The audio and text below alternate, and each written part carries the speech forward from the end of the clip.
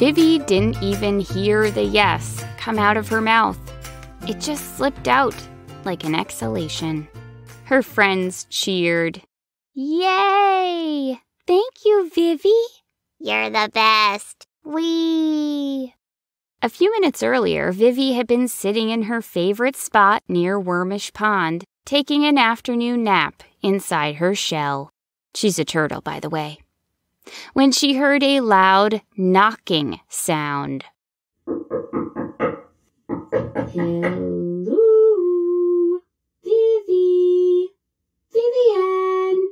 Vivi poked her head out into the bright afternoon sunshine. Vivi's friend, Delia, began prattling on about the upcoming annual pond festival. Delia's friends stood around her, nodding. Thing is, we could really use some extra help at the shell decorating station. And we did get rave reviews about your artistic talents at last year's event. Vivi knew where this conversation was going. Without even meaning to, she began to slowly pull her head back inside her shell. Everyone just loves those little... Vivi? Is there something wrong with your neck? Vivi popped her head out again. Anywho, Delia continued. But Vivi was distracted, thinking about all the other things to which she'd recently committed. In fact, the very same day of the pond festival, she was supposed to help her cousin make a Zen garden, shine her sister's shell for picture day at school, help her uncle collect bugs for a family barbecue, and walk her grandma's pet snail. Vivi's calendar was full. It was more than full. It was bursting at the seams. It was a balloon ready to pop. It was... And of course we thought of you. You're the most reliable turtle we know. You've never said no before. And that brings us here, just after Vivi said yes. Vivi's friends thanked her, said their goodbyes, and went on their way, off to recruit more turtles. Vivi made a mental note to go out for decorating supplies the following day. She'd need paints, stickers, glitter glue, temporary tattoos. What else? Vivi pulled her head back inside her shell and tried to go back to sleep. But moments later, Vivi heard someone else outside her shell. Hello? Vivi reluctantly popped her head out. Standing before her was a tiny turtle. Why, hello. Hello? Where did you come from? Vivi asked, looking around. Nowhere, everywhere. Look, I'm Nobelina, a.k.a. the No Fairy, a.k.a. your new BFF. You don't look like a fairy. Where are your wings? Shouldn't you be flying?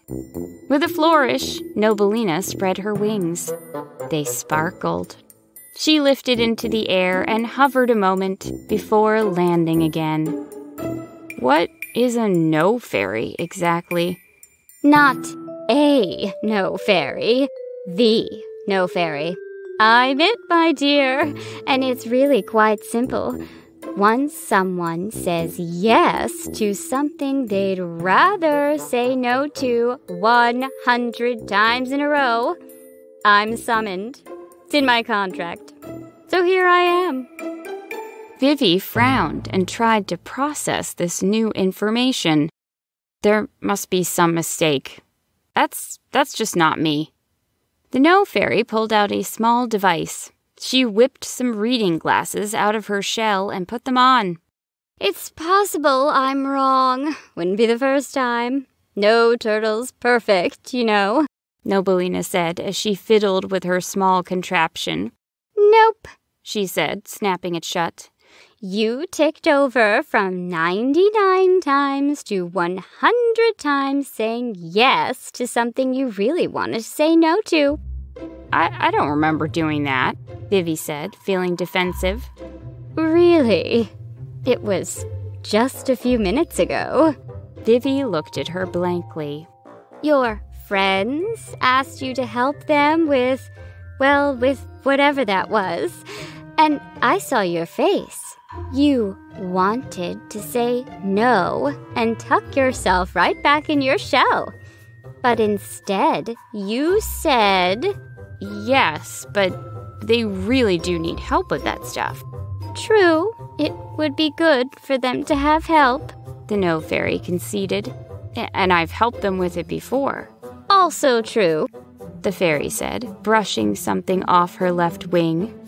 So it was the right thing to do to say yes.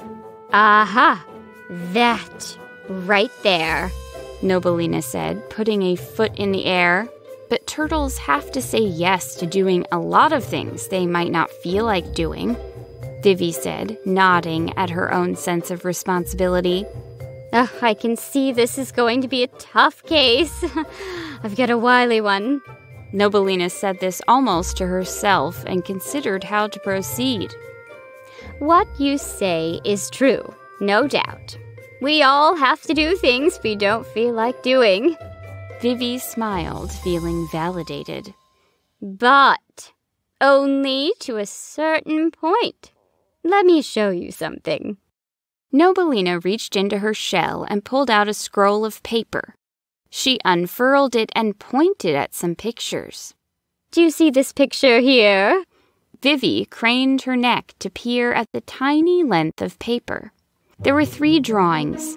In the first one, a turtle was climbing up stairs carrying a few snails on its back. The turtle looked happy. In the second drawing, the turtle was looking determined on the stairs, carrying about 25 snails on its back. And in the third drawing, the turtle had tumbled down the stairs with about 100 snails perched on its back. How did all those snails get on that turtle's back? Did they fall from the ceiling? Vivi said, glancing upwards. No, Nobelina said, fluttering her wings. The snails asked the turtle for rides up the stairs. More and more of them. And the turtle kept saying... Nobelina looked at Vivi, waiting for her to finish the thought. But where were they all trying to go?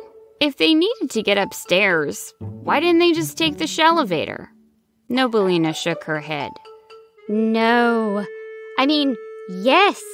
The turtle kept saying yes. Every time a snail asked for a ride, the turtle said yes. Vivi thought for a moment. Nobelina lifted herself in the air and zipped around in circles, muttering to herself. They said this was going to be a tough job. Some of these yesers will have extra thick shells, but did I listen? I just signed that paperwork like it was... Excuse me. Nobelina stopped fluttering around and landed gently, looking exasperated. So, you think I'm like that turtle? The one with 100 snails on its back? The one who tumbled down the stairs? Now we're getting somewhere. Vivi was quiet a moment. No is a pretty strong word. I guess I say it to myself a lot, not out loud. I don't say it enough to other turtles. Nobelina packed up the scroll and tucked it away. That's why I'm here. You need help. We're going to run through some exercises. I'm going to ask you to do something, and you are going to say no. Sounds simple enough. Okay, let's get started. Oh, but Vivi, can you go make me a sandwich? I could really use a sandwich. Oh, yeah, sure, I could do that. Vivi started to leave. No. Sit back down. That was terrible. Wait, we started? You started already? I thought you were really asking for a sandwich. Vivi sat back down, flustered. Nobelina smiled. Oh, this is fun already. Let's try again.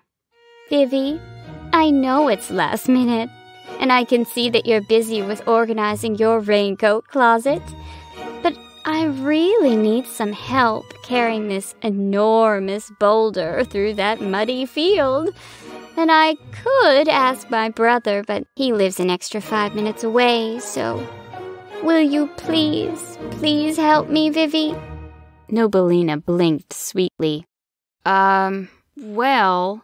This boulder is just so heavy, and I specifically need your help, Vivi. So, would ya? Nobelina asked with wide eyes. Vivi shrugged. Okay. Yeah, I guess I could help you with the boulder. Vivi! Nobelina shouted. You are supposed to say no. That's the whole point of this. I know, but it's just a pretend boulder anyway, so... Nobelina shook her head. Okay, Vivi said, getting serious. I'm ready. Let's do this. I can do it, I promise. All right, Nobelina said, thinking up a new scenario. Vivi, I know that your friend, Mr. Hedgehog, is supposed to be visiting soon, but my pet worm, his name is, Clark, is sick. And I was wondering if you could take care of him while I just pop out to the pharmacy and pick up his medicine. So, would you do that for me? Vivi's eyes darted around as she formed a response. Well, she began, straightening herself up. Can't you take Clark with you to the pharmacy? I could, but he's just so sick. I think it would be much better for him to stay and relax with you. Vivi was getting more and more stressed out. Well, I don't know if... The thing is that... You know I've been looking forward to Mr. Hedgehog's visit for a while now, so... Nobelina narrowed her eyes at Vivi and whispered, Come on. No, Vivi said. I wish I could help you, but I cannot. My dear friend will be here soon, and I cannot take care of your worm, Clark. The No Fairy's face broke into a smile, and she clapped her feet together. Yes, that was it. You did it. Vivi beamed. I did, didn't I?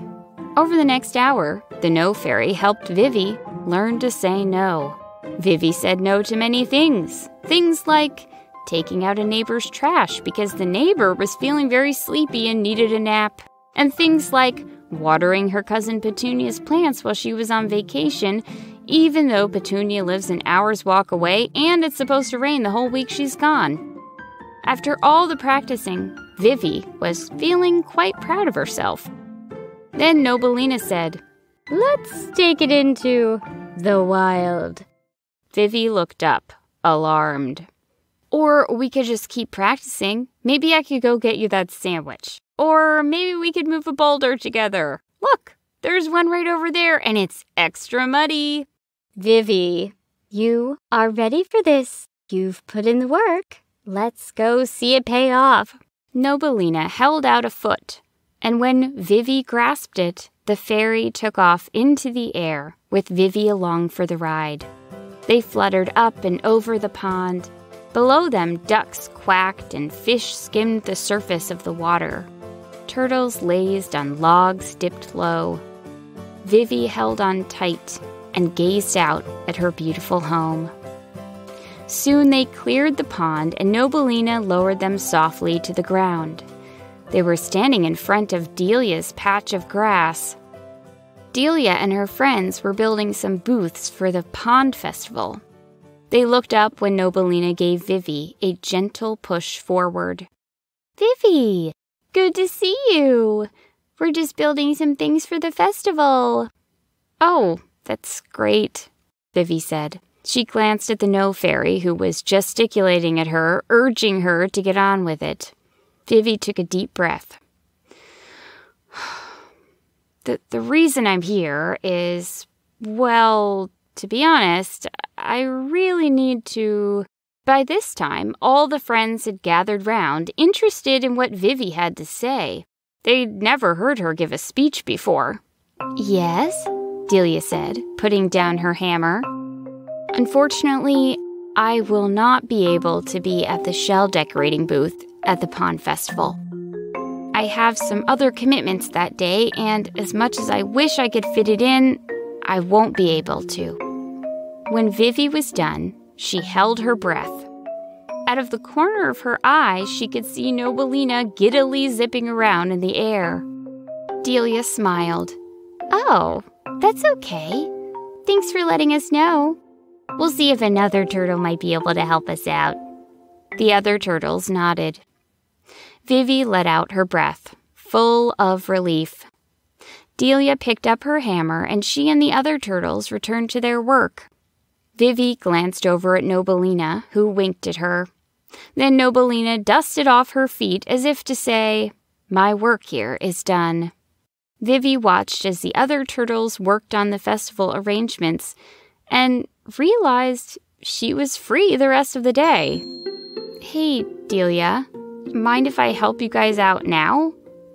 I have some extra time today." Delia grinned and held out a bucket full of tools.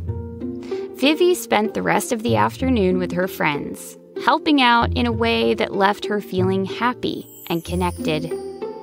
As she went home that evening, Vivi glanced around to see where Nobelina flew off to. But she couldn't see her anywhere. In fact, Vivi never got another visit from the No Fairy ever again.